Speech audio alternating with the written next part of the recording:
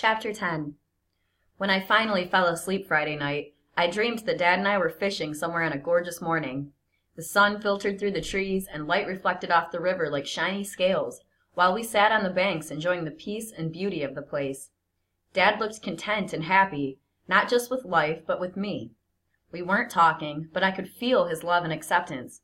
More than anything, more than even my next breath, I wanted to stay there at his side, to bask in the warmth of the morning sun and the security of his affection. He put an arm around my shoulders. It felt warm and strong, and real. I felt the weight of his arm and the movement of his ribs as he breathed. I'd never been closer to him. Then, for some reason, I stood up and left. I walked up a path away from the river to get something that seemed important to me at the time, something I thought would please him. When I got back, Dad was gone. At first I didn't panic. I sat down exactly where we had been before and waited. I knew he'd return, and when he did, so would all the comfortable, good feelings. Minutes passed. Dad didn't come back. As I sat alone on the bank of that river, the secure, loved feeling I'd savored with Dad bled out of me, and a horrible emptiness replaced it. My heart ached for that feeling to return, but it didn't. I knew that moment with Dad was lost forever, and I sat on the riverbank crying for my father. And for me. When I woke up, the ache in my chest lingered, and I felt lonelier and sadder than I had ever felt in my life. All day Saturday, I kept worrying about Emmett. If I thought I could have found his uncle's home, I would have driven out to warn him. I knew they wouldn't have a telephone in a sharecropper's shack, so trying to call him wouldn't have done any good. I felt lousy and helpless, and I said something to Ruth Ann about it while she was cleaning up after breakfast. She shook her head and frowned. I already heard plenty about his stupid stunt at that white man's store up in Money, and as soon as I see him, I'm going to give that boy a talking to he won't forget. It's thoughtful for you to be worrying about him, Hiram, but I'm sure Uncle Mose knows all about what happened, and I'll keep an eye on Bobo till they get him safe on that train back to Chicago. Later, Grandpa could tell I was worried about something, and he did his best to cheer me up, even took me fishing on the Tallahatchie, but that only made me feel worse. It reminded me of all the crap R.C. had done. I went only because I hoped I'd see Emmett so I could warn him and tell him I was sorry I'd let R.C. hurt him.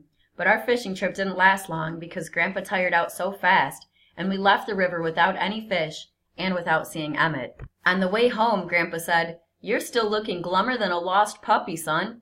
Tell you what, we'll have dinner tonight at the Crystal Grill to cheer us up. No better place in the Delta for a good meal and good company." That night, when we got to his favorite restaurant, Grandpa really perked up.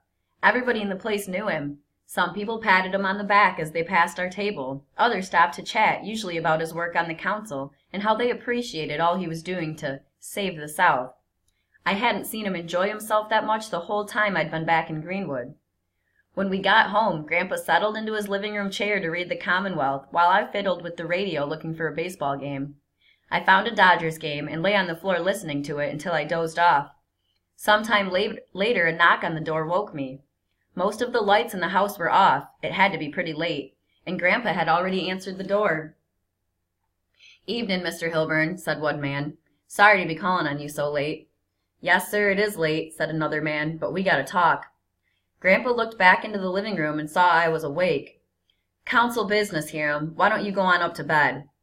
Then, instead of inviting the men into the living room, like he did with his regular council buddies, he stepped outside and talked to them on the porch, with the front light off, before coming back in to tell me he was off to another meeting. "Don't wait up, son," he said. "This looks like it might take all night." I watched him get into the back seat of their car and drive off, and then I went upstairs to bed. He must have got back pretty late because it took me a long time to fall asleep, and I never did hear him come in. The next day, Sunday, Grandpa and I both woke up feeling tired and lazy. The August heat and his diabetes had been wearing on him, and I was haunted by my worries about what R.C. might have done to Emmett the previous night. I made us a late breakfast, and we spent the rest of the day napping, playing cards, or listening to the radio in the living room. Seemed like neither one of us really got awake that day. I thought about asking Grandpa if I could use the phone to call long distance to talk to Mom and Dad, but I didn't know what I'd say to them if I did. I had a feeling that maybe Dad would call me, so I didn't mind hanging around the house all day waiting for the phone to ring.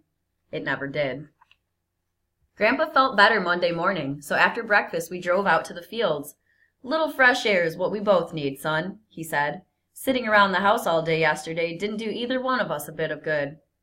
As we drove to the fields north of town, I wondered if I should tell Grandpa about my fears that R.C. might have done something bad to Emmett, but he seemed so happy to be outside and to see that his crops were about ready to harvest that I didn't want to ruin his mood. "Tell you what, Hiram," Grandpa said as we pulled away from the fields, "let's drive over it to Indianola for lunch. There's a great little cafe downtown where we can get some catfish that's almost as good as Grandma used to cook."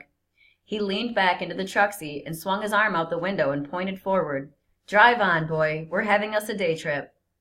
"Grandpa," I said as we headed up the highway, "did you and Dad ever fish together much? You know, when he was little?"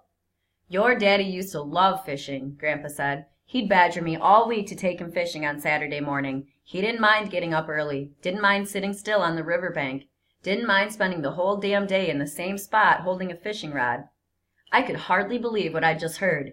Dad fishing? He'd never said a word about it. We didn't even own any poles. So when did he change? I mean, he's never taken me fishing. "When your daddy got to be older, everything went crazy. He didn't want to go fishing, didn't want to have anything to do with me. And I don't mind telling you that his attitude rubbed me the wrong way. This was my only child. All my life I'd planned that we'd spend time together, fishing, working out in the fields.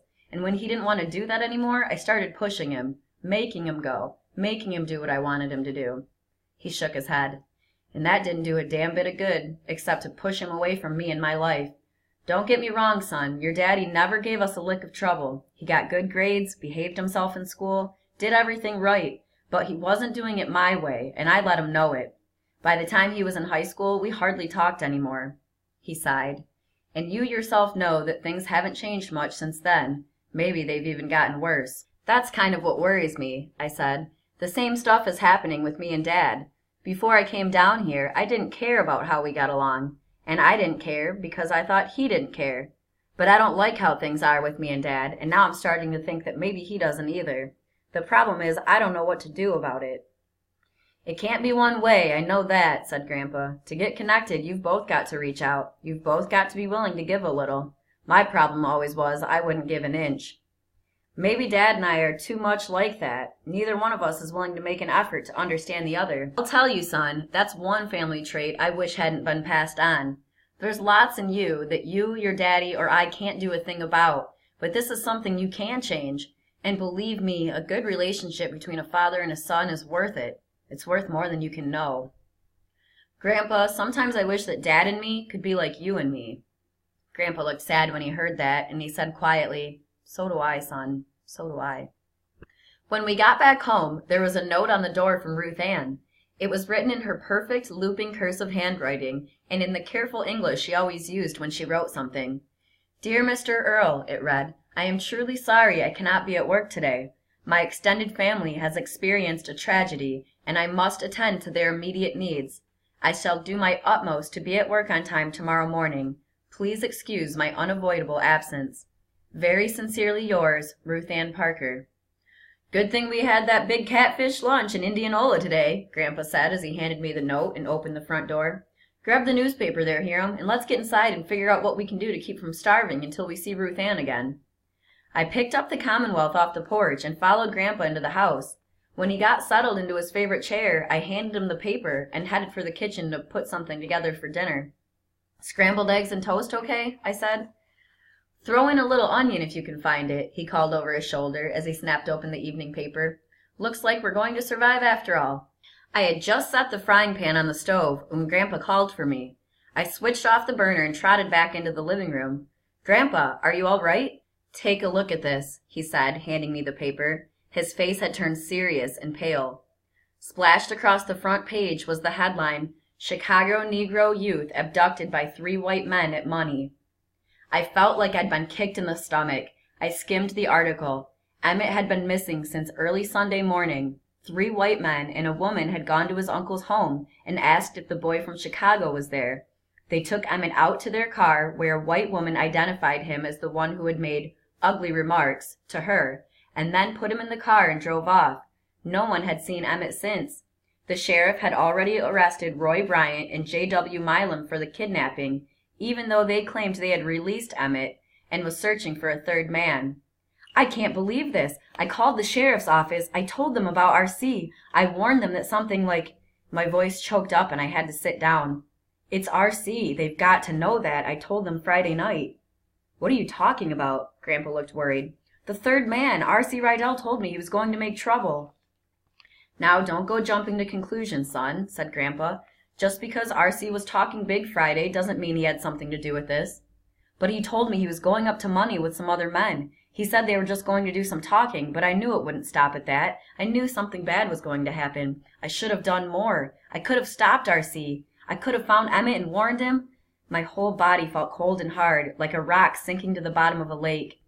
Grandpa was about to say something when the phone rang. I went into the kitchen and answered it.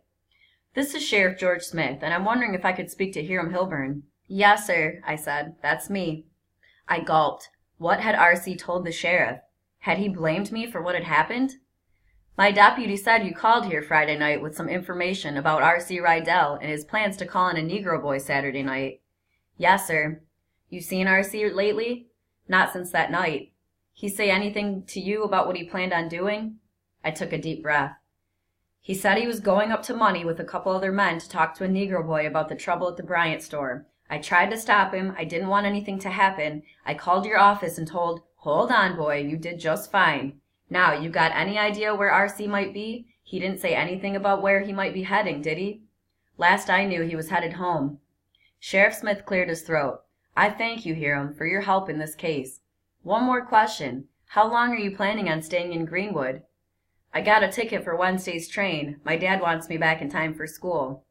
Well, you'd better call your daddy and tell him you're not going to be able to make that train. I'm afraid we might be needing you around here for the next little while.